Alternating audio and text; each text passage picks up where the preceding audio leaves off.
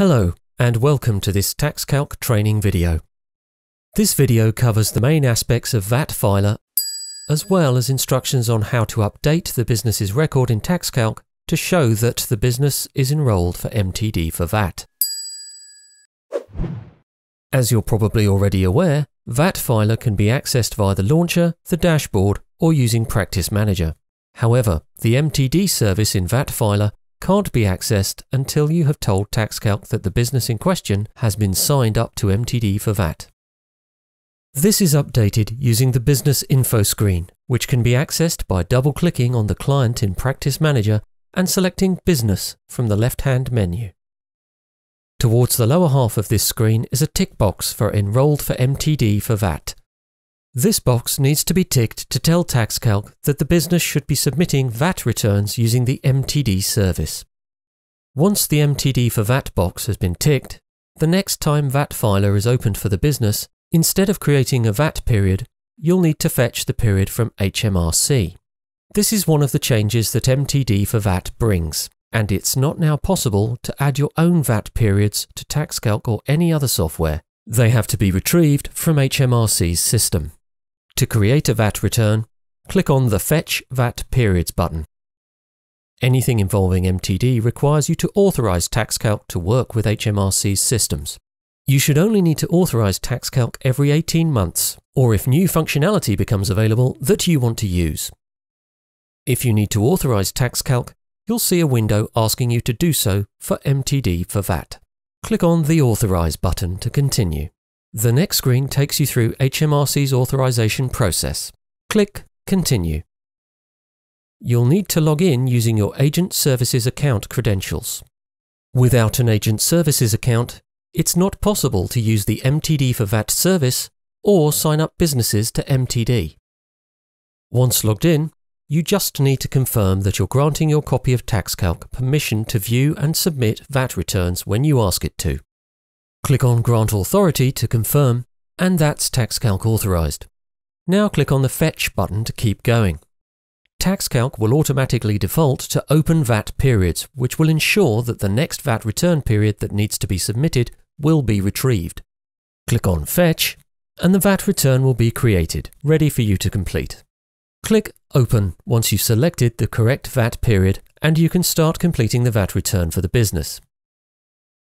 Under MTD, data can't be entered manually by typing in boxes. It needs to be imported or digitally linked. To do this, go to the Source VAT Data menu and click on the Import Source Data button to display the Import Data screen. The first thing you'll be asked to do is select the spreadsheet file where your VAT data is located. Click on the Browse button to show your computer's files. Once you've found the file, highlight and click Open to make your choice. You'll then need to create an import map, so the mappings can be saved. The first time you import from a spreadsheet, a name and description for the import map will be automatically entered, but you can enter a name of your choosing and a description if you wish. Click Continue to move on to the mapping screen.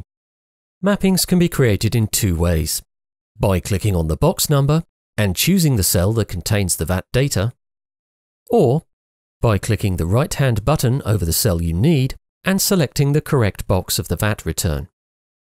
Once you've made your selections, click Continue to view a summary of the data to be imported. At this point, you can choose whether to save a copy of the imported spreadsheet against your VAT return. This is especially handy if you want to revisit the spreadsheet at any time. Click Finish and you'll be taken back to the Source VAT Data screen, where your imported source data can be viewed. If you need to make any adjustments to the source data, go to the Adjustments menu, found under the VAT Return menu on the left-hand side of the screen. Click on Add, and the list of adjustments you can make will appear.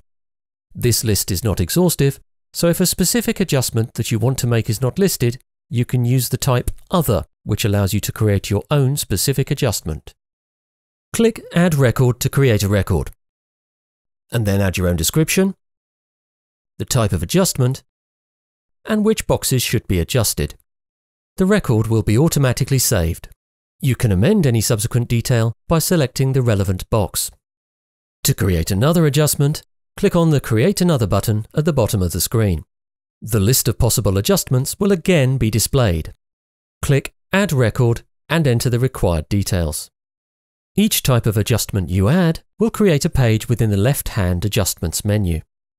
For easy reference, you'll see a summary of all the adjustments entered displayed on the main Adjustments menu screen. Once you've added all of your adjustments, select the Adjusted VAT Data option.